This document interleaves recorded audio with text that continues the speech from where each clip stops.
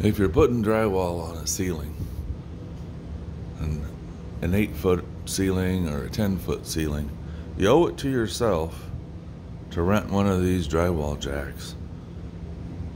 You can put it, it'll turn sideways at an angle. You can set the drywall on there, flip it back the way you want it, like this, and just raise it right up to the ceiling and hold it there. It makes it so much easier to get it into place, and then put some screws in around the perimeter to hold it, and then you can lower it back down and get it out of your way. Now it's in the up position right now.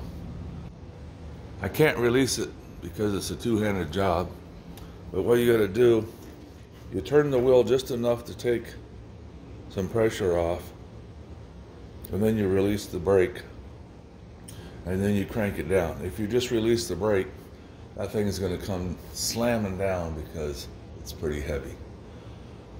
Let me get it into the down position, show you a little bit more. So I've got it in the down position and I tilted it sideways.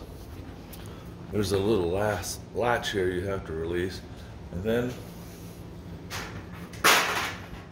it just flips. And you don't have to do that, but it makes it easier. And you flip these little arms down, lift your drywall up, set it on there, and I've even put 8-foot sheets on here by myself. And it's easier when it's in this position because it's easier to load it. When you get the drywall on there, you flip it back down so it's level, lock your latch, make sure your drywall can't flip over on you for something happen. And then you just position it where you want it, and it's got 3 wheels on it, like a tripod, and it's easy to roll, and then you can get fairly close within 2 foot. So as long as you got most of the stuff out of the way, you can just roll this right in, raise it up. If you have to, like here, we got tracks for the garage door. There's a spring for the garage door, so you get it up pretty close, you can wiggle it right into position and put your screws in it. And it's not only a time saver, it really is a back saver, because we tried a couple sheets, climbing up ladders, holding it with your head. I also made a couple of T's. Where are they at? Well, they started off at T's. They ended up being I's. I took an 8-foot 2x4, not a stud.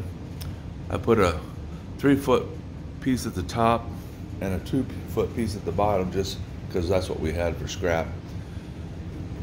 And when we get the drywall up on the ladder, then we could take these and pull them into position, and it braces the drywall up there so you don't have to keep holding it. Then you get it tight, you can put your screws in. But the drywall jack works a heck of a lot better. They're only 30 bucks a day at a rental place, at least where we are. I highly recommend it. So if you're doing some drywall, do yourself a favor. And the way it tilts, you could even put this up on a ceiling, that, like a cathedral ceiling that's on an angle, or like a log cabin, something like that. Hey, thanks for watching.